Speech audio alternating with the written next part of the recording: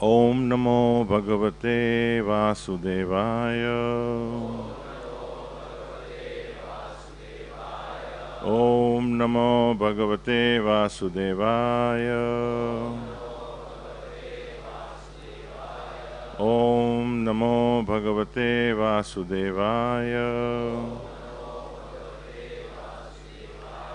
Narayanam Namaskrityam Naram Chaiva Narottamam Devim Saraswatim Vyasam Tatho Jaya Mudiraye Nashtaprayeshu Abhadreshu Nityam Bhagavata Sevaya Bhagavati Uttama Shloke Bhaktir Bhavati Naishtaki.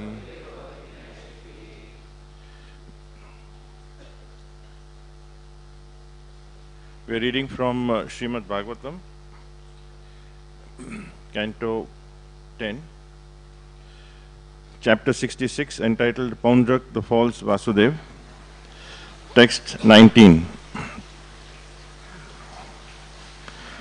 Ataha Poundrakam Shaurir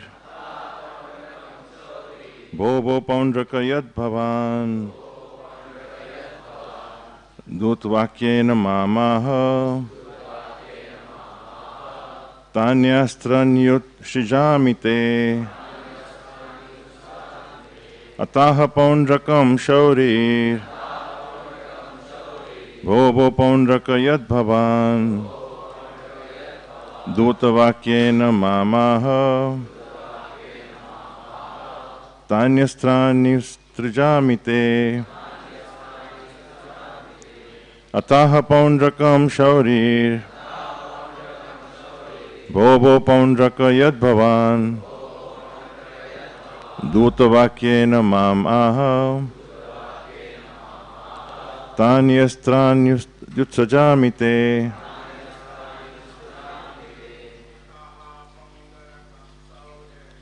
Ataha Poundrakam Shaurir Bobo Poundraka Yad Bhavan Dutavakyena Mamaha Tanyastranyusajamite. Ataha Poundrakam Shaurir Bobo Poundraka Yad Bhavan Dutavakyena Mamaha Tanyastranyutsajamite. Ataha Poundrakam Shaurir Bobo Poundraka Yad Bhavan Dutavakyena Mamaha Tanyastranyutsajamite. Matajis.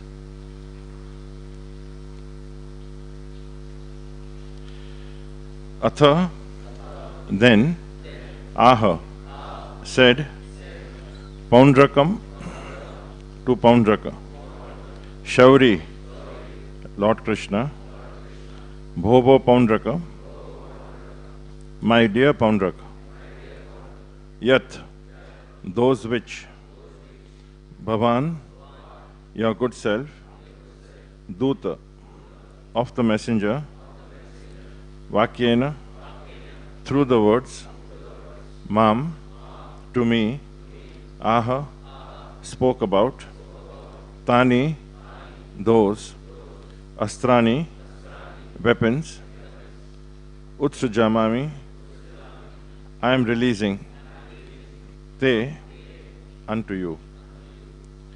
Translation and purport by the disciples of His Divine Grace A.C. Bhaktivedanta Swami Prabhupada. Translation. Lord Krishna then addressed Poundrak, my dear Poundrak, the very weapons you spoke of through your messenger, I now release unto you. Purport. Srila Prabhupada writes as follows in Krishna. At this time, Lord Krishna told Poundrak, Poundrak, you requested me to give up the symbols of Lord Vishnu, specifically my disc. Now I will give it to you. I will give it up to you. Be careful. You falsely declare yourself to be Vasudev, imitating yourself. imitating myself. I'm sorry. You falsely declare yourself to be Vasudeva, imitating myself. Therefore, no one is a greater fool than you. From this statement of Krishna's, it is clear that any rascal who advertises himself as God is the greatest fool in human society. Om Agyantimirandasya Jnananjana Shalakaya Chakshurun Militam Yena Tasmai Shri Gurave Namaha Shri Chaitanya Manobishtam Stapitam Yena Bhutale Swayam Rupa Kadamayam Dadati Swapadantikam Vandeham Shri Gurum Shri Yuta Padakamalam Shri Guru Vaishnavamscha Shri Rupam Sagrajatam Sahagana Raghunathanvitam Tam Sajivam Sadvaitam Savadhutam Parijana Sahitam Krishna Chaitanya Devam Shri Radha Krishna Padan Sahagana Shri Vishakhanvitamscha He Krishna Karuna Sindhu Deenabandhu Jagatpate Gopesha Gopika Kanta Radha Kanta Namostute Tapta Kanchana Gaurangi Radhe Vrindavaneshwari Vrishabhanu Sute Devi Pranamami Hari Priye Vanchakalpa Tarubhyascha Kripa Sindhubha Evacha Patitanam Pavanebhyo Vaishnavebhyo Namo Namaha Shri Krishna Chaitanya Prabhu Nityananda Shri Advaita Gadadhar Shiva Sadi Gaura Bhakta Vrinda Hare Krishna Krishna Krishna Hare Hare Hare Rama Rama Rama Hare Hare. Hare Krishna. So in this ongoing story of King Poundrak, because by now the story is very clear and you've heard this many times, but perhaps one point may have missed your attention. See, when we hear the story of Poundrak, it looks quite absurd. Somebody, it's like someone who, it's like you come in front of a mountain and you challenge and say, I'm going to lift a mountain. I would say that it's a physical impossibility. Something like that, where here a person comes and challenges Vasudeva and says he's going to be king. But so we may get the impression that he's like a clown, he's a buffoon. Actually, he was a very powerful king, and he was very intelligent. He controlled his kingdom, and he had, as we see, when Krishna goes to challenge him, accepts his challenge, he comes out with his 2 Akshayani divisions, and his friend comes out with 3 other Akshayani divisions. So he was able to control and motivate people. So perhaps you may get the impression that he was just like a eccentric nut who, just somebody who comes on the road and says something and you may just laugh and go away. So when you see him in that light, then you may start recognizing that perhaps he was even more powerful than I am, and I am also Poundrak. Not I may be, I am. We all are, and we need to see to what extent we are Poundraks in our own life. So the Srila Prabhupada says that in today's Kali Yuga, this is a problem, that there are so many cheaters and jugglers and magicians, and it is not a surprise. It's not so surprising that we see so many jugglers and cheaters, because they are going to be there. It's matter of law and of demand and supply. If there is a demand, then there will be supply. If you have people who want that, who want to be fooled, then they will always find lots of people. So somebody may claim to be God, somebody may claim to be doing various tricks and performing magic and also promising various things. There may be few, but and we need not focus our entire attention on them. But the point is that we get what we deserve, as it is said. And why do I say that? Because Krishna has given us common sense and intelligence, that everybody has been given that. So, as the basic principle of any knowledge is that if you need to understand something, you need to go to the right source. As we have said so many times, that somebody wants to learn music, he will go to the right books and will make sure that he does not go to a carpenter to understand music, or to a physician. He has to find someone who knows music. Similarly, for any trait or any knowledge that you want, you would go to the right source, the right books, the right people, the right authority. But when it comes to spirituality, or people just want to, most of the times, especially in India, we feel, because there is a certain spirituality, an adherence to religion, which also has many pluses, which makes people want to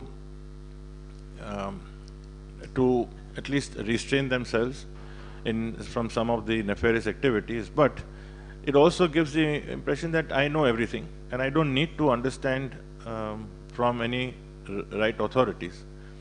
And this is where the problem lies. So if we have so one can't say I was just fooled into it. Yeah, in some cases you may be led astray, and maybe it is our karma to suffer also. But to a large extent, it is what we want.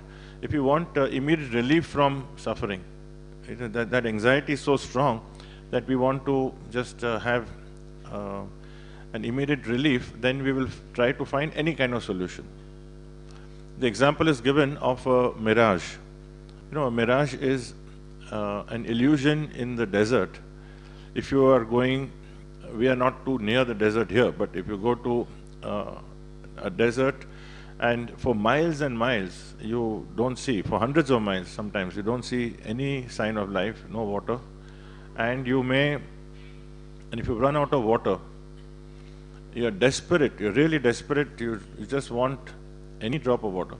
And actually the mirage is, it's an illusion which it gives you the impression that in the distance you can see some sparkling fresh water, and you run towards it, and you just take it, and before you know it, you're so hoping against hope, and then you realize you're eating hot sand. So it is like that if there is an illusion and you chase after illusion, then you are likely to get disillusioned at the least. Srimad Bhagavatam, Sukdev Goswami Maharaj says at one place that people want cheap blessings and they go after the wherever they can find, and he compares that with somebody who runs into a river, for relief from the heat, and does not discriminate about the level of water, and then he jumps in and breaks his head because it was very shallow. So when we are desperate, in a mirage analogy, the person who's desperate for water, really about to die of thirst, he loses his sense of discrimination. He cannot discriminate between what is water, what is not. So when you're driven to that level, so therefore we have to see that we do not get driven to that level if we are so desperate to avoid misery and we want some relief from our present pain, from our suffering, and we want pleasure so desperately, so badly, then that illusion will likely affect our sense of discrimination between what is correct and what is not. So Therefore, the aspect of controlling our senses becomes important. If you see the reality today, that there are so many examples we can see, like, that where Prahlad Maharaj's words come true. Prahlad Maharaj says that if one does not take guidance from the spiritual authority, from Krishna or his representatives, from the bona fide authority, and when one is on the material speculative platform, then the solutions that you get to your problem are oftentimes worse than your problem. And this is where you don't have to go too far to see that we see that what we see as progress at one time, then again it throws up its own challenges, and we have to then find the solutions to that. For instance, this is the industrial age. The last couple of 100 years, there's been rapid industrialization, but then it has also caused its problems of urban-rural divide, not just physically, but also socially, emotionally, mentally.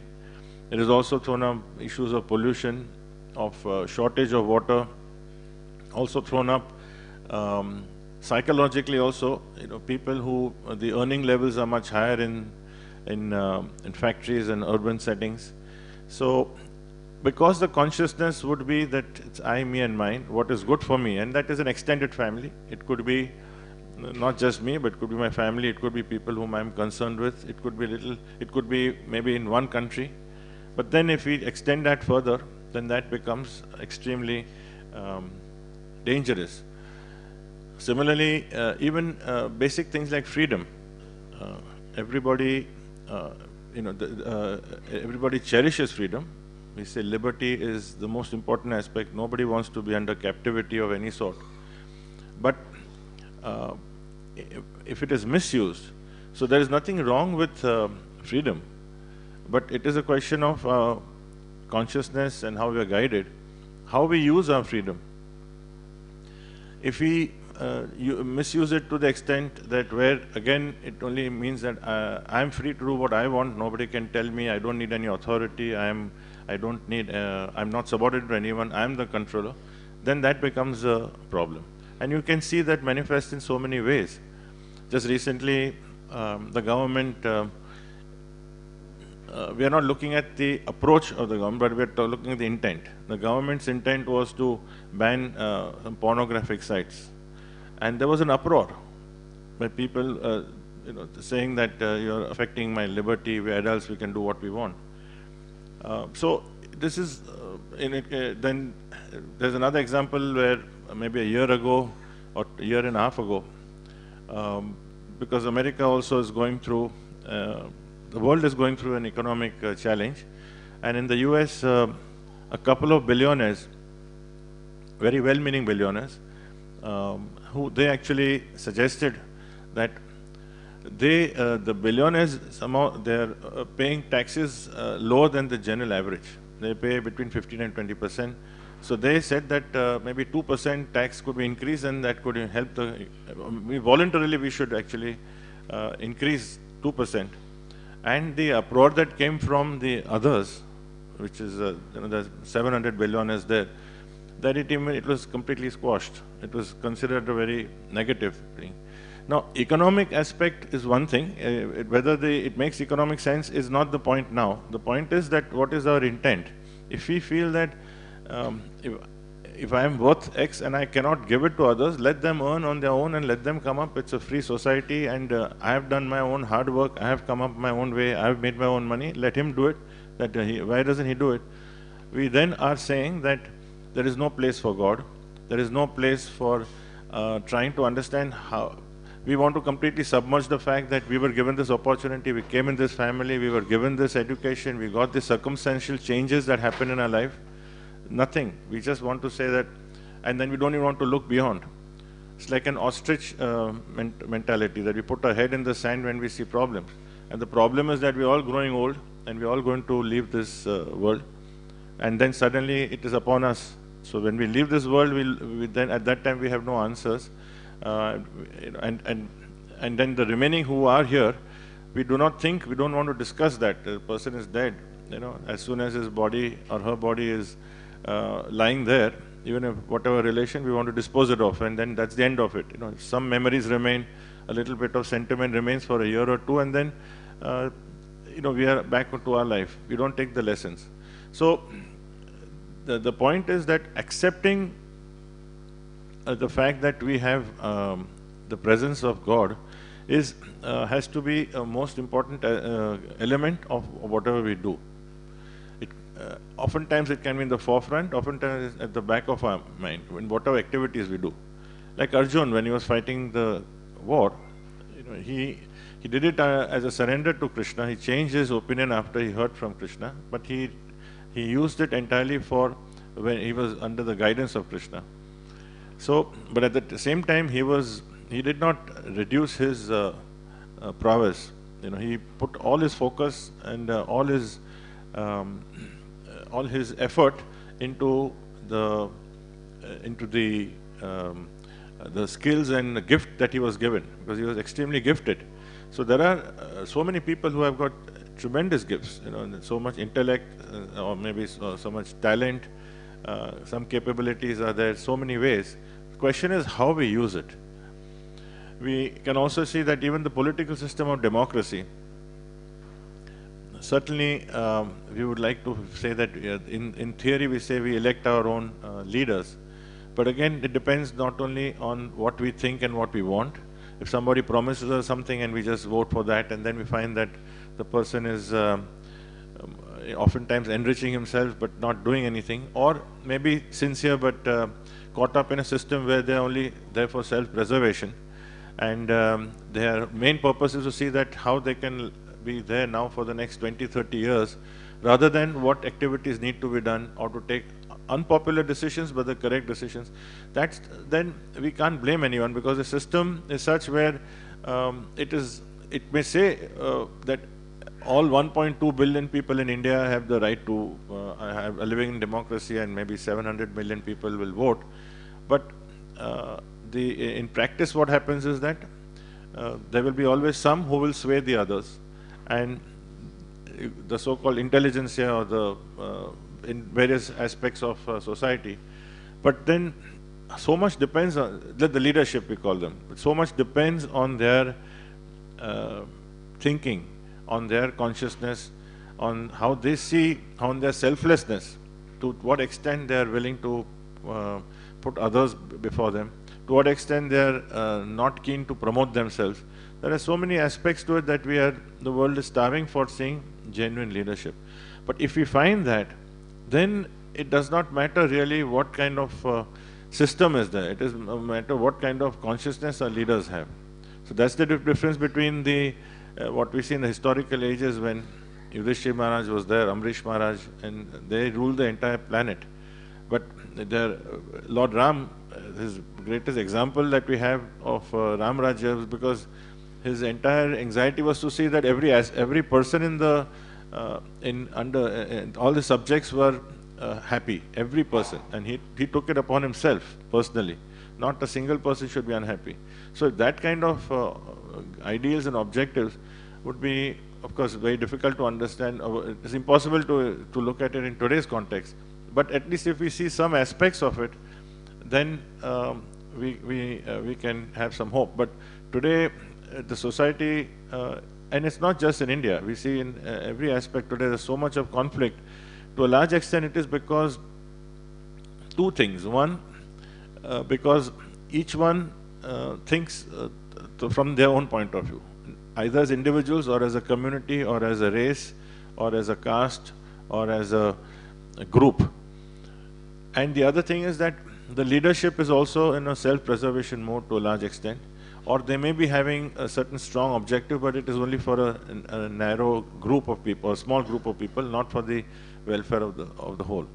If it is for the welfare of the whole, then we would actually see the level of the spirit, because only on a spiritual level, when we say spiritual, doesn't mean that one has to externally just show himself or herself to be, falling in front of a deity.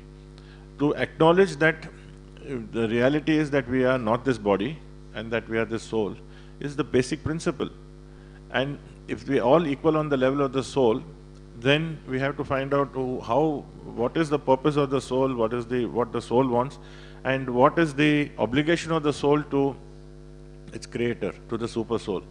So this becomes, now irrespective of whether we are born in this country or that, background is this or that, gender is this or that, doesn't matter. Education, this or that, is absolutely of no relevance. We are all on the same level. And therefore, at one stroke, it becomes a united world. United Nations is an institution, but today we see there are more and more countries being created rather than because of the sectarian needs of the people. So therefore, whether you see democracy, whether you see liberty, or whether you see any aspect that and these are worthy objectives, that we preserve our independence, each person is unique, there's no doubt about it. But if it is not mixed with it's not combined with the right consciousness guidance, then it can be a very potent cocktail which could really be damaging actually.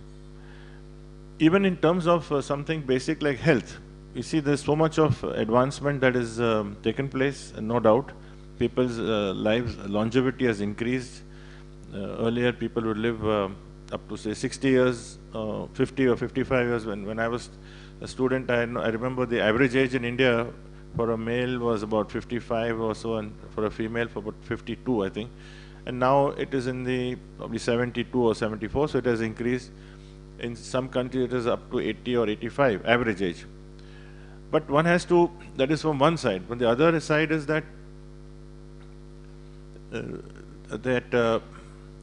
whether it is 50 or 70 or 80 or 90, we are going to go anyway. So we should not miss that point. So while we work towards it, we need to also know that extra 10 or 15 years, then what? Secondly, that extension also, is it done with the selfless, completely selfless motives of seeing that how people's quality of life, there is a certain, it is not that it is devoid of that, there is a certain feeling that yes, people will benefit. But there is also not escaping the fact that there is a commercial motive, and there are other motives which make people work. The health industry, the pharmaceutical industry itself, I mean, the profits in a year are over 8 lakh crores. Now, if it is done only to, and if it is only for a particular health purpose, the particular stream of medicine, and goes to the extent of completely considering other streams like say Ayurveda or homeopath or naturopath or acupuncture as not recognized. In many parts of the world they don't recognize it. Then there's something wrong. That is obviously seen that it is not for the general health we are doing, but also because we see what can promote only one aspect of medicine. So while we shouldn't be against that, but on the other hand we should be saying that the purpose has to be the overall well-being of people, and in that certainly everyone makes an effort, and there will be some who will be successful, some may not be so successful.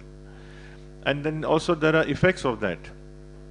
I just read recently that in the US, for instance, there are 2 million people who are addicted to painkillers.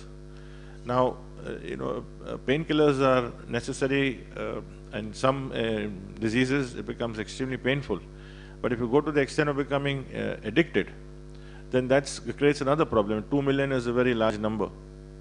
And the same article also said that 80% of heroin addicts, heroin is a drug which is one of the most prominent and dangerous drugs which drug addicts use. So 80% of drug addicts who are hooked on heroin, in this survey had said that initially they started with painkillers, or at some point in time they were also using a lot of painkillers. So this becomes a potentially dangerous thing that we don't know when we cross that limit. So therefore, if we talk of advancement, we have to talk of advancement with the right consciousness to see the purpose is what? The purpose is that how can we promote prevention as much as cure? How many people, I've gone through a heart condition about 10 years ago, and I remember when I was, it happened almost very suddenly, in the sense that it wasn't a very serious thing, but then I was operated, and just got myself checked and then found that I had some blocks, so I was asked that you should go for a angioplasty on the spot. And I said, I'll leave it to you. But after that, for the next few years, I didn't know that I would have to take some medicines for the rest of my life now, just to keep the blood thin, etc. But I never got any advice that I should lose weight, that I should exercise more, that I should have less stress. Nobody told this. It was only later, 2-3 years later, a friend of devotee here who took me to another cardiologist who actually is, though he's a cardiologist, he follows another stream, but means he basically on prevention, and he has 100% success. So because common sense. So the goal has to be to improve health. The goal is not to promote a certain medicine or to at the expense of everything. At a certain level, yes, you would need to develop some medicines, but what is the larger goal? So each of these, the point is that each of these advancements, whether it is modern factories, whether it is health improvements, whether it is our liberty that we ensure, but if it is if it is misused, then it's not a blessing. So when Sukhdev Maharaj says that people are after cheap blessings, what do we mean by cheap blessings? Now, cheap blessings could be a benefit. Blessings could be, it may seem to be a benefit because we are asking for it, but he considers cheap blessings as those which are, let's say, you go and go to a Babaji or go to sannyasi, go to God, go to demigods, then you ask for a thing that, please let me get through my BCom examination or my PhD, or please let me, let my investment in this work well, or let my business venture work well, let me get a very nice husband for my daughter, things like that. First of all, going to the Lord is always necessary. Ideal is not to go with any desire. So even if you go with some desires, at least let's not stop going. But we should recognize that the Shastras would consider this, that if you're asking for, and if you don't get, then you go to somebody else till you get somebody who promises that. Oftentimes that is the case. And if you do get, then you think that that is the only way. You put your faith only in that situation, that because of this, so you could become fatalist, and you will expect to get in the same manner. And we have our own acharyas. I mean, Srila Prabhupada, there was an instance when once he was walking and one person came running after him, Swamiji, please give me your blessings. Prabhupada kept walking and this person just went on, and he was falling at his feet and saying that, no, Swamiji, please. He kept badgering him for 10 minutes till Prabhupada reached, and then he sat down at a place, and then he fell at his feet and said, Swamiji, please give me your blessings. So Prabhupada looked at him and said, very seriously, he said, I give you my blessings that all your material life is finished. So it was such a shock to him, he fell back and he said, no, Swamiji, I need, give me some other blessings. So he said, no, this is the only blessings I need. So of course Prabhupada did not, was staying out of his compassion. What he meant is that your material life means your attachment to material things, and which means that our strong desire to only look at the material objects and go after that. So he said it out of genuine compassion. So a genuine sadhu would not be looking at our external condition and saying that because we are from this caste or this background or this education level or this material background, certain class of society, etc. Everybody is in the same boat. Everybody has the same opportunity, and a sadhu is a genuine sadhu is one who gives every opportunity, every effort to bring us closer to Krishna, to try to help us being detached from our material life. Whatever we have got, we should do the best, with a full effort, with unrestrained effort, but with the right consciousness. It may be even, and it doesn't mean that if someone is given a lot means, and that externally we value it accordingly, and somebody who just has no material benefits, but nevertheless uses his or her guidance, understanding fully in her character or his character, in his development of the children, and in various services that they can do, that is equally on the same level. So services are never looked at by the quantum. Services are always looked at with the consciousness we do. Even Prabhupada's Guru Maharaj was Bhaktivedanta Saraswati Thakur, and his Guru was Gaur Keshadas Babaji Maharaj. Now, Gaur Keshadas Babaji Maharaj was a genuine Babaji who actually shunned, people kept coming to him for blessings, and he deliberately was staying, at one time he was staying under a boat on the banks of the Ganges, at a place where people came to pass their stool and urine. So obviously people would just come there, and the idea was that they would not bother him because it was such an awful place to be, and he was staying there so that people would not bother him. That was his purpose. Still one person kept coming and saying, Babaji Maharaj, please give me my blessing. You know, my daughter's getting married and I want this, I want that, etc. So then Gaur Keshadas Babaji Maharaj said that I bless you that you stay with me for the rest of your life and do bhajans. So he ran away and he never came back again. Even then people used to keep coming to him. Then finally he actually moved, and he went and stayed in a latrine. Even then people used to come, so then he kept the latrine door also locked. So they considered it a pathetic situation to accept or to give blessings, either way, to this kind of blessings. Their purpose was to give spiritual understanding and knowledge by which we can improve our lot no matter what our situation is. If it is our lot to academically excel and to materially excel, if that is our karma and that is effort, we will do it. But most important, which is missing, is what is our thinking, consciousness, understanding. And if we see it from a spiritual point of view, then we will see everyone as equal. We will not discriminate. Like everyone sitting here, there is no discrimination as to who comes from which state and which background and so on. Same way, that it has absolutely no meaning, because we understand that we are here. All of us actually are meant to eventually, whatever years we have, 70, 80, 90, 30, 100, finally we are going. So how can we improve this quality while we are doing our occupation duty, and in such a way that we don't consider that somebody is greater than someone else. No, someone is more fortunate than someone, yes. Someone is more grateful because they have been given, and someone has more responsibility, but not that someone is greater because they have a certain background.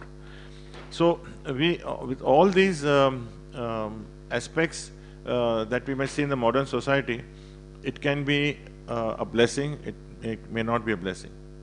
And you know, even eventually, if you take, if you have been given, say, a healthy body, now definitely we would want to improve our health, but if somebody is not given a healthy body, now one can look at it this way, that if your consciousness is right, then with a healthy body, you have more opportunity to do nefarious activities. Because if you are incapacitated or sick, limitations are much more. So, you know, if you are given so everything depends on what we do. For instance, the body can be used for, you know, it can be used, there is no limit to what we can do, because today there is such a strong body consciousness that the people are willing to pay for anything. I mean, there are billions of dollars of industry which are only focused on improving our health. So improving health is one thing, but if it is really to enhance our looks and make money on that, then our consciousness becomes only focused on that. For instance, recently, a few days ago, there was an article which mentioned that of the top 30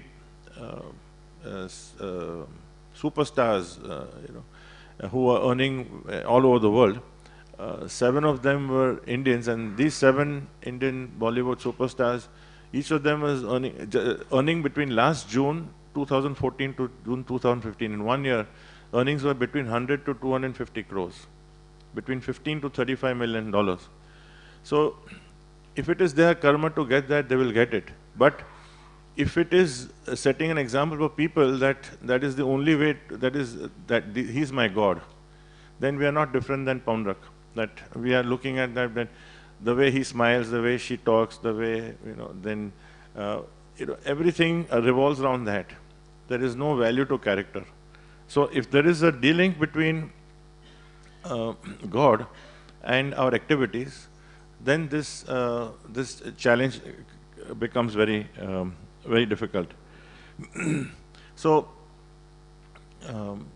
for a person, for every living entity, our goal has to be how we can try to minimize our needs and maximize our effort to help others with whatever means we have, and how we can do it in the spirit of not considering ourselves superior, which is very difficult, because this is the single biggest challenge that we have is to get away from the fact that I am doing something.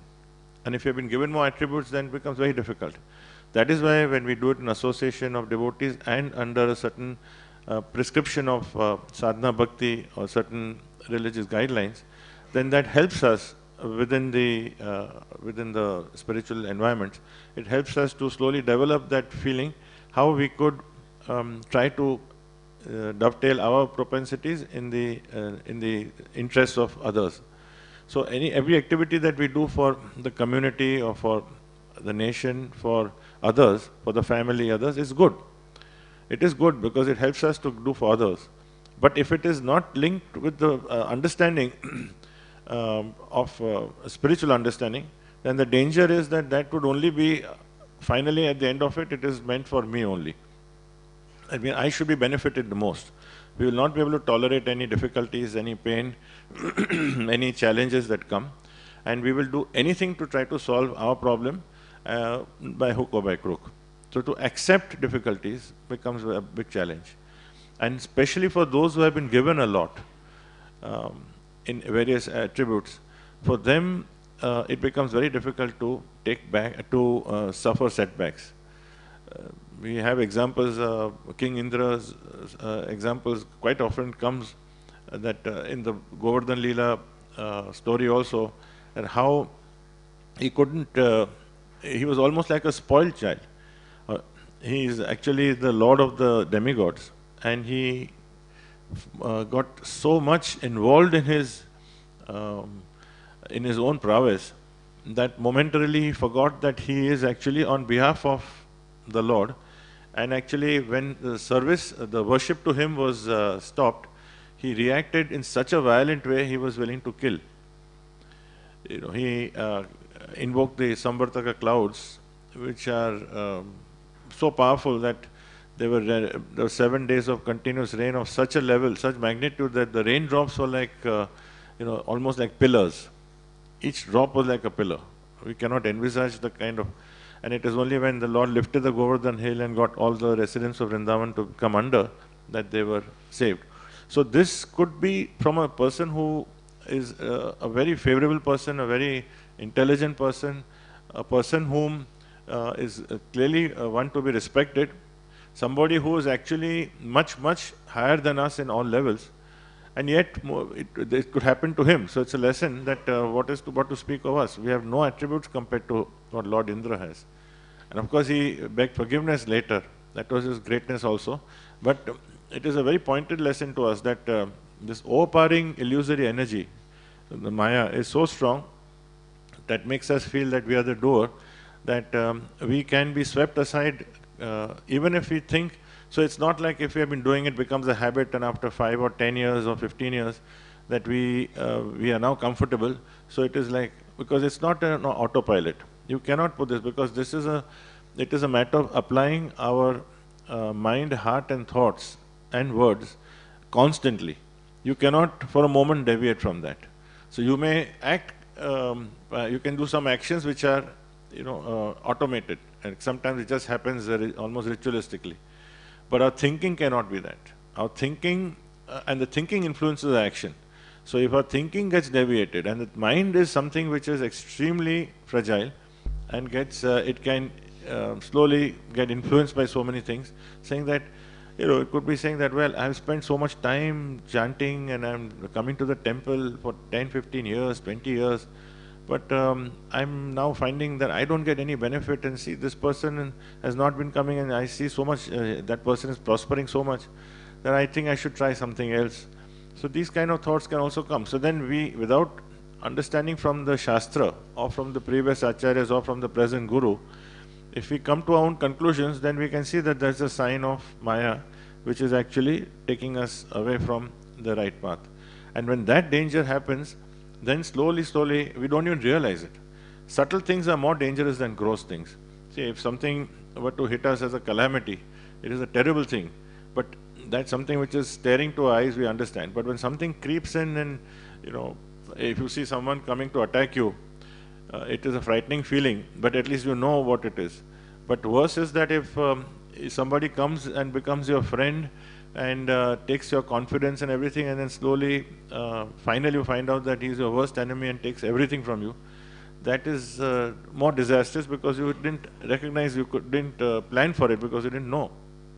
So therefore, our understanding, our approach entirely is based on how we were to think. So who is the real Guru is a good question.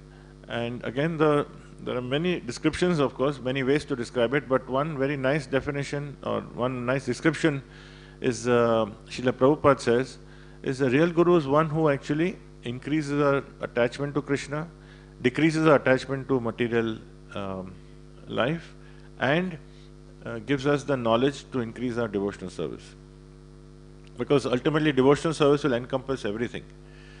So this is the objective for us, how we go ahead. And he also gives a very nice analogy to explain that. Like for instance, you have wood. Now wood actually has fire in it, but the potential of fire is in the wood. But the wood by itself, you cannot see the fire unless you kindle it. But once you kindle it, then it starts burning. So he compares the wood is like the conditioned soul, and the fire is really the spiritual master. So when you kindle it, then when the fire is lit, then that means it enhances our, the fire actually not only destroys all the anarthas, physically, literally it may destroy many of the dirty things, but internally, just like the spiritual master gives us a knowledge, it will destroy our anarthas, our weaknesses, our wrong habits, if we were sincerely follow. So this becomes a very important aspect of our life, that we should not deviate from that. But it is very difficult, because who is, there's very, if we are linking it to someone who gives us material objects and who actually impresses us on a material level, he may even be knowing a lot of shlokas and that's having a lot of intellectual prowess, and knows many of the spiritual literatures at the back of his hand. But it is not easy to judge unless we actually compare it with Shastra and compare it with the previous acharyas. And one very good example of a material guru with a material nature is given in the Shastra, just to illustrate how dangerous it can be for us to understand the difference, is Shukracharya. Shukracharya was actually the guru of the demons, and we may think that we were talking about present day cheaters, and somebody will create some objects and mesmerize, some siddhis may be there, and they may pretend to be God. But Shukracharya could actually create cities. He could create entire cities by his power. And because he was the guru of the demons, he was the guru of Bali Maharaj. Bali Maharaj, who's actually also a Mahajan, but he is born in the family of demons. He is a grandson of Prahlad Maharaj. And this is at the setting when after the Manthan, the Amrit has come, and the Lord has come in the form of Mohini Murti to save the demigods, because the demigods were almost wiped out practically and they were desperate. So they appealed to the Lord to save them from the demons because of the power of the demons. So Mohini Murti, that's Lord Vishnu, comes and gives the Amrit to the demigods. The demigods become very powerful. And with that power they come and they start annihilating the demons. So at that time, Shukracharya actually, that happens, and then eventually, of course, the demigods, no, I'm sorry, I'm taking it a little later. Shukracharya's, the point I'm making is when Shukracharya, under his guidance, that was a stage when the demons were actually overpowering the demigods, and the demigods actually had to run. So there were different times when the demigods, they of course became, when Mohini Murti came in, they became much stronger. But when, at the time when the demons were overpowering the demigods, such was the power of Shukracharya, because he was the force behind, that when Indra asked his guru as to now what we should do, and he said, no, I think you better run. There's nothing you can do about it. And then finally when Vaman Dev comes, Lord Vishnu comes as Vaman Dev to save the demigods, and he comes and asks for 3 steps of land. And Bali Maharaj is a very honorable king. So though he is the king of the demons, but he had his own principles, and since he's a Mahajan, he also had a strong belief in the Lord. So while he had Shukracharya as his guru, Shukracharya was someone who was so sharp that he could understand that this Vaman Dev, who came as a dwarf, was actually Vishnu. So when Vaman Dev came and asked Bali Maharaj for he only asked for 3 steps of land, and that was also at the urging of Bali Maharaj. Bali Maharaj said, why don't you, please, I can give you anything as charity. I can give you planets, I can give you cities, I can take you to this place, whatever you want I can give. But then we only asked for 3 steps. So at that time, the Shukracharya actually warned Bali Maharaj, because Bali Maharaj was about to sanctify it and give the blessing, because he thought this is nothing. In fact, he chided the Vaman Dev as to why you are asking for only 3 things, and why you are asking for only these 3 steps of land. I can give you so much more. So Shukracharya actually stops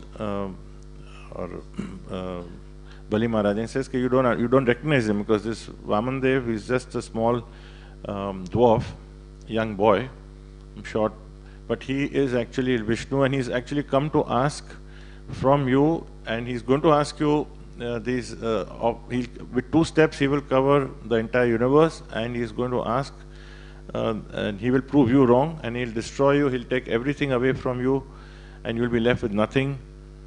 All this Shukracharya could predict, and eventually that is exactly what happened, because Vaman Dev took away everything, but it was actually to enhance Bali Maharaj's greatness, because Bali Maharaj showed his total surrender. But here we are seeing from Shukracharya's point of view that look at his power. He was so powerful. And yes, when at the time when the demigods got the Amrit, and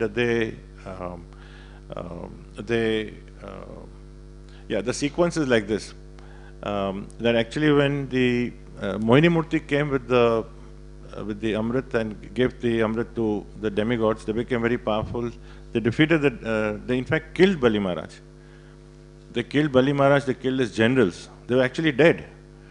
And Shukracharya then created a potion with his mantras, and he then took the bodies and dipped them into the potion, which immediately brought back life.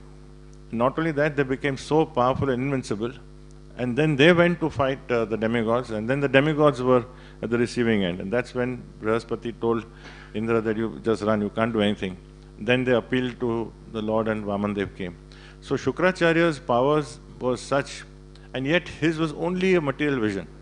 But see the limits. We cannot compare anyone today with him. But see his, see the limits to which that can go. So eventually for us to decipher whether it is material or spiritual becomes very difficult and confusing unless we have guidance and unless we have faith in the right source of spiritual knowledge. So, and if it's genuine faith, we will come to, if we really have a strong desire to seek not for ourselves, but what is best for us, and then we will actually, Paramatma in our heart will guide us, and we will come to he will guide us to the right Guru. And in fact, Guru only will find us. Also in the story of Kalia, we see that it is again a parallel, because in today's world we find it very difficult to if you have success, to not be arrogant becomes very difficult. And Kalia the serpent was one who was very powerful, very successful. He wanted to cover the entire lake which he was presiding over by himself, and he had so much poison that not even the birds who were flying overhead could survive. Means even if they were thousands of feet above in the air, just because they came over the lake, they would die. So he made his preserve, and he became the master of his lake and said nobody can step in, and let alone go into the water, but not even come even near the lake. And because Krishna wanted to teach a lesson, there are many lessons actually which come out of this, but Krishna in his pastime, he dives into the water, and then as just a young boy, and everybody, his parents and his friends and all except Balram, they practically faint because they are so scared that he will be swallowed up.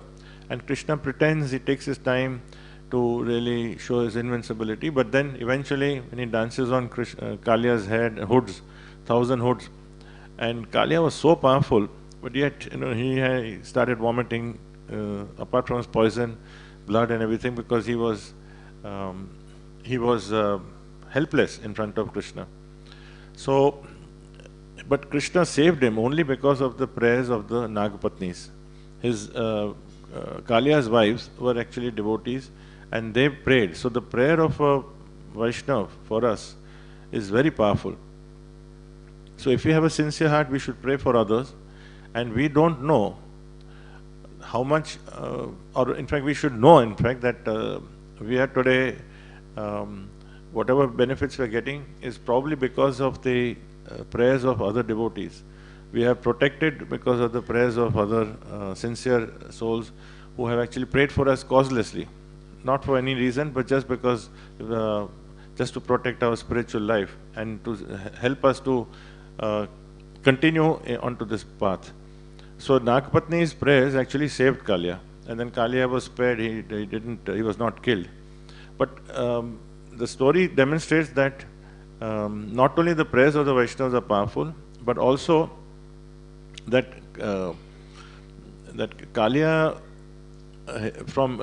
he had so many fangs and so many hoods and such power, eventually they were all subdued. So we also have our own coils, in the same way we may have this attribute, that attribute, this, that. So if we were to arrogantly use it against others or against the Lord, out of envy, then we run the risk also of being completely subdued. So it is better that we ourselves were to give, to surrender to the Lord, and surrender doesn't mean giving up everything. This surrender means that we give up our attachment and our sense of proprietorship. We do externally what we can, but we do it in following the certain practices which can help us to be in the right environment, right mood. So this approach is not a dogmatic, fanatic approach. That approach has to be out of deep conviction. It has to be out of understanding, out of debate, out of reading, and out of fully applying it only when we are completely convinced. But to make the effort, to make that effort of understanding this can only be us. Nobody can force us. As they say, you can take the horse to the water, but you can't make the horse drink water. That only depends on the horse. So similarly, so we have to take this as a signal. If we have been given an opportunity to come, we may say that, well, the world is seeing differently in so many aspects. I mean, when I go out on the road and when I'm here and when I may act in a certain way, but everyone else is acting in a different way. That is not material. I think we have to go according to what we have been taught. And because the behavior of a devotee is the criterion for all of behaviors. So we may not be a devotee, we are aspiring to be a devotee, but we have characters of various devotees in front of us who have our gurus, acharyas, there are many great personalities. They are their behavior becomes the benchmark, is the criterion for all other behaviors. Actually, Madhvacharya said that he was asked, how do you judge a pure devotee? So he said that you judge a pure devotee by the sound vibration of his mouth and the steadfastness of his devotional service. Two things. Sound vibration of his mouth and steadfastness of his devotional service. And that we can see over day in and day out, week in and week out, month in and month out, year in and year out, decade in and decade out. And we see that as a person who's constantly striving to live entirely for others and give whatever Krishna consciousness that we can accept to us, then we should try to emulate that person and follow him. So then our behavior also can become a pattern. Because everybody has a role model.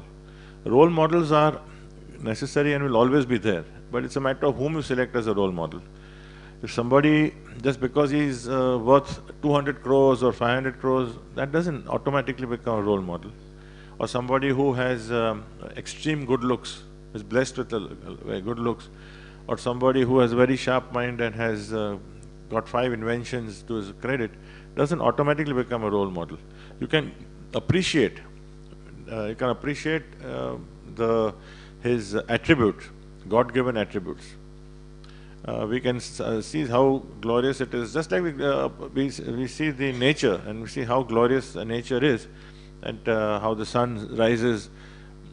Nobody has to wake up the sun, or nobody has to have any anxiety that supposing the sun doesn't come tomorrow, what will happen? The sun is there. How the planets are moving around in orbit, how from a seed, human being is actually growing. So we can just marvel at that and then see that there's a link, that there is somebody who is a creator. Same way, if somebody has been given attributes which are, we don't become envious of that. If it motivates us to and inspires us to increase our effort to develop it in our lives, we should do it. But we can at least appreciate. If it does have nothing to do with us, we may see somebody who is given an extremely, got special circumstances. We say that, well, his personal life or her personal life will be between him and Krishna, but we can understand and we can appreciate that how Krishna has given that particular attribute. And especially for ISKCON devotees, there is a very strong message which because we don't count for anything. None of us count for anything. We just a straw in the wind. But we represent, if people think that they're from the Hare Krishnas, and how we behave and how we talk reflects on Srila Prabhupada, reflects on Lord Chaitanya's movement, ultimately reflects on Krishna. But immediately it reflects on the, as part of ISKCON, if we were to act in wrong ways, misbehave, or act in a very arrogant way, or in a fanatic way, then thinking that we are superior to others, and because we are, because I'm chanting so many rounds, because I come on Sunday to the temple, because I do this, because I do that, I know so many verses. If we think like that, then we are going to be losing whatever credits we have, because these are actually aspects which we need to be grateful for, not something which we should be claiming to be ours. So the circumstances by which has made us come here and got in touch with devotees and somehow connected to Radha Gopinath ji, or Radha Ras Bihari, or Radha Giridhari, or any other temple, or any other any aspect of God, is something which we should be so grateful that it should make us always motivated to dive deeper and see how we can quietly in our own way improve our lives. Thereby we can improve others. And automatically then we see everyone, we don't see people as enemies and friends. If people are harming us, we can certainly minimize, we have to have the intelligence and the effort to try to protect ourselves. We can't be foolish enough to say, okay, this body is not mine, let him do what he wants. No. But at the same time, we don't harm others. We don't spend our thoughts and mind and everything, think that how I can destroy this person. Because he or she will have his karma, we have our karma. But so we have to do what we need to do, but how we do it, if we are spending sleepless nights over that and scheming and doing this, then even our value of chanting and reading books and all would be reduced to a large extent. So we have to be very careful. Radha Raman Temple, Shivatsa Goswami, once he mentioned a very nice statement. He said that the integrity, sincerity and faithfulness of the devotees, of ISKCON's devotees, he was referring to devotees like us, who are in the movement. He said the faithfulness, integrity and devotion and sincerity of the devotees is the only proof, and it is sufficient proof of the authenticity of ISKCON. That means ISKCON's authenticity is, the proof of it is the behavior of devotees, which is reflected by sincerity, faithfulness and integrity. So it's not a matter of pride. Of course, it's a matter of pride when we see others doing well, but it is more a matter of grabbing an opportunity we've been given. We've been given this, like we have so many, sometimes you get an opportunity in your occupation and you take it. But this is a matter of a life situation. So when we've been given this opportunity, we should take it and know that Krishna is a person. So we have a special relationship with him. We have a link with Krishna on a one-to-one basis. Our prayers are actually a link to Krishna on a one-to-one basis. When we are praying, when we are chanting, when we are doing kirtan, it is a collective connection to Krishna. But when we are doing japa, it is a personal, internal link directly. Every living entity, every human being has a link with the Lord. And that's that quiet hour that we are, he's listening to us, we are talking to him, we are expressing ourselves. So to the extent that we are able to do it in the right time, right mood, right consciousness, to that extent our communication improves. Just like if you have to go to a public speaking event, you have to give a class, or if you have to give a lecture to an auditorium, you are going to prepare yourself well and you think so many things and what to say, how to start and what to end. But how to speak also, right? Because you want to capture the audience attention. Now here Krishna is waiting. He is the Supreme Master and he is waiting. He is your entire audience.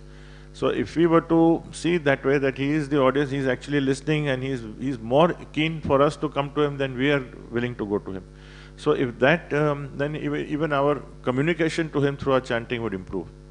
But the challenge is that today we are facing a very depersonalized world where with progress, the personal connections become less. Even our gadgets, for instance, technology is advanced and you can misuse it and you can use it well. But if you were to use it as your own improvement of your entertainment, then you again are extolling your own personal happiness and you are not concerned with the others. And what I see in my life, last 30, 40 years, I see with the increase of improvement in gadgets and technology, actually it is making people more self-centered because they are happy within themselves. There is, with their own Blackberries. Actually, they say that now there is what they call a Blackberry prayer. A Blackberry prayer is, when you are praying, you are always sitting down and praying. So, even in board meetings or in other meetings, people are looking down, but they're praying, they're looking at their messages or they're actually playing games, video games. So it becomes just consumers. So I'm not saying we don't have time for that, but we have to be alert that it actually, it's very likely that it just sucks us into that to such an extent that we send messages to people who are only in the next room. We don't even walk across and talk to them. So it has health benefits because means if we were to minimize it, our health will improve. If we start walking again, which people have forgotten, our consciousness, our emotions, people are, you are not concerned with the outside world. Today, a lot of times you see that people are not bothered about, they would rather be smart than intelligent. They'd like to be, as we say in English, chalak. Chalaki, I mean, if you may be able to extol, and know what to repeat and how to improve your marks in your exams. That is only one aspect of it. But real intelligence to actually understand and observe what is happening in society and the world at large, and also to decipher this, that while everything is going on, good or bad, things are happening nicely for me, I'm having problems. Start thinking, to introspect.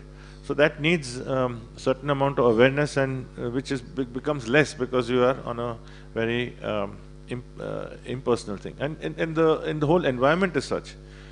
In many countries, when the social security net is there, which is there to help the people who don't have, who are deprived, means they're poor, underprivileged, so the nation supports them. So they have a social security number. So you are like categorized. So it's like that. So then you become a number, you become a statistic. Even people who now, when we hear of 40, 50 million abortions a year, we think that 40, 50 children are being murdered. But nobody thinks that way, because they consider it removal of tissue. They will only say it is, they don't even consider it as, so it's become highly impersonal, depersonalized. So everything becomes, so the convenience, it becomes inconvenient to have God in the presence, because if without Him, you can carry on what you want. If you see even the science fiction movies, or you see, the popular ones like Spider-Man, Batman, and Superman, and or the good, you see that good prevails over evil, but there is no God. It's only the human being who is the master of his destiny and who can improve the situation, or it may be an alien force that can, but you will not bring in, so it is as if that eventually you have the powers to overcome your own problem. So this mentality gives us it becomes inconvenient to have someone like God who you don't see, you don't know who He is, and why bring someone else, because He has His own message and it may be not particularly convenient for my approach. So it's gradually come to a level where first they used to write a large G, capital G. Now I find rarely you find the word God, but they now put small g. So it's minimizing the presence of God. It makes you feel that actually when you bring the topic of God, it means that this person is he's not a very practical person. He's a very impractical person. He just talks about God. So we don't talk about God in our occupations.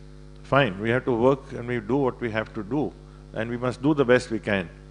But this is why we talk of Krishna consciousness. That means we are conscious of the fact that we live this life ultimately for one major responsibility, which is as a human being and what we can do.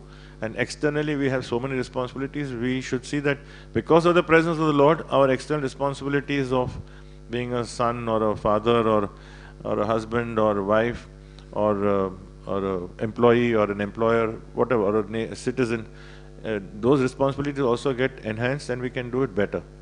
So there is a connection. You cannot distance itself, because if you do it, you may think you're doing well, but your activities also are eventually, because even charity can be in the mode of ignorance. Charity can be in the mode of passion. Because you can do charity, but you are enhancing only your reputation. You may be wanting people to know that you're doing such. So, or you may be just wanting to address the bodily needs, thinking that even if you don't have your personal motivation, but your own thinking is that let me just see if we can, but if you actually trying at the same time to see how their internal consciousness changes in some way, then that can only come when we have given attention to this. So my point is that the warning is that we have to be careful that in this world of depersonalization, we should be not forget that Krishna is a person, and then each living entity is a person.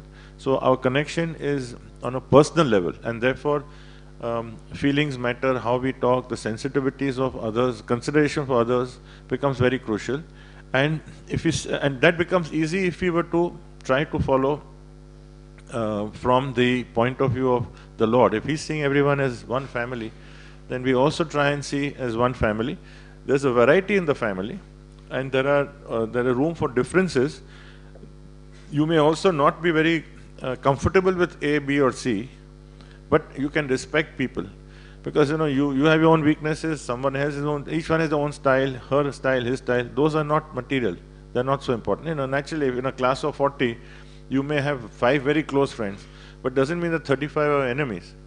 In school, we don't see that way. Then you may have a little quarrels here and there, but by and large, you have because children have a certain innocence which makes them, so they will gravitate towards those whom they are comfortable with, but the remaining, then at least they have a friendship, a certain level of friendship, which may not be intimate, but which is healthy and respectful.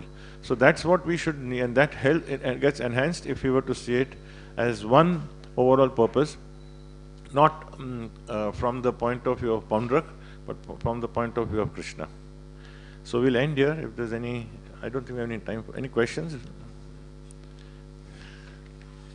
Any mic here? We will have 5 minutes questions.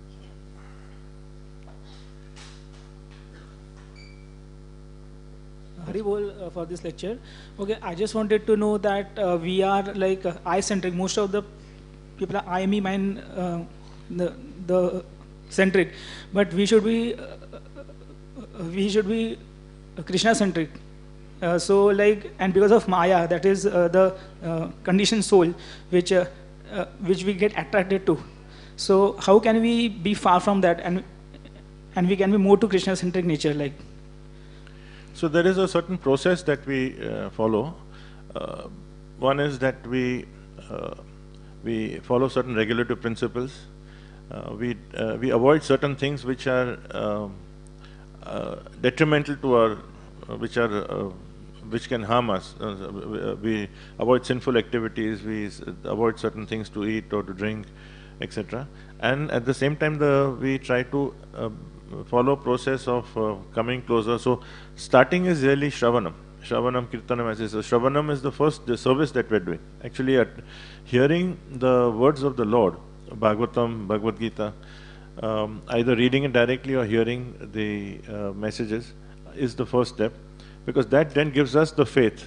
The little faith that is there becomes stronger, and then we become more convinced about, and if we have doubts, we can check this.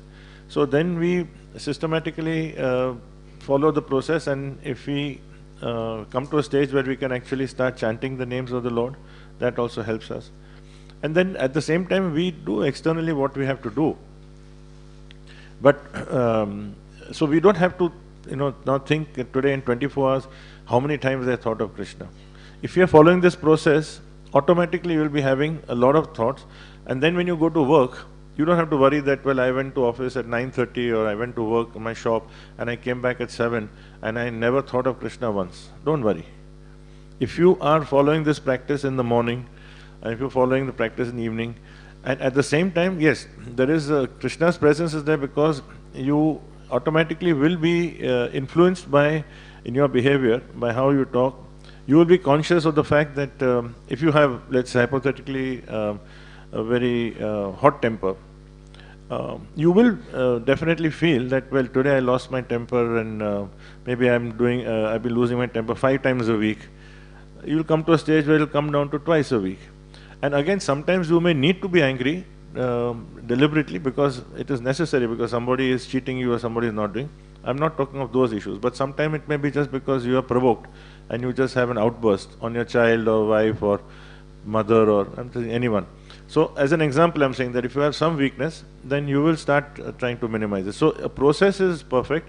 The question is whether we sincerely try to follow it, and then just give it time, because we are told in the Shastra we have come into this human life after so many years. So it doesn't mean that after how many lifetimes, in fact.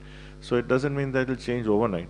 So we have to be patient and follow the practice. But then we have to follow it sincerely and attentively. So basically, avoiding certain things, chanting the names, and as much as possible that we are hearing the philosophy.